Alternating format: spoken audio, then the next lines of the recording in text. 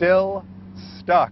We are going on 3 days now that this giant $500,000 excavator still stuck in the muck at the bottom of a drained Greenwood pond. Rain over the weekend certainly did not help the cause. It's, if anything, deeper in the mud now.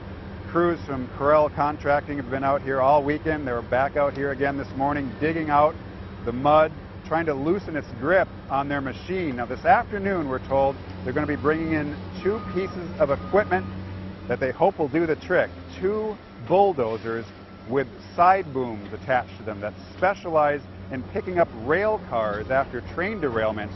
They're going to be brought in. Hopes are that they will be powerful enough to pull it up right out of that muck and get it righted again. In the meantime, the crowds continue to gather down here at Greenwood Park.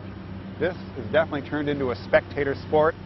Coming up tonight on the KCCI News at 5 and 6, we'll tell you if there was any success this afternoon. Mark Tauschek, KCCI 8 News, Iowa's news leader.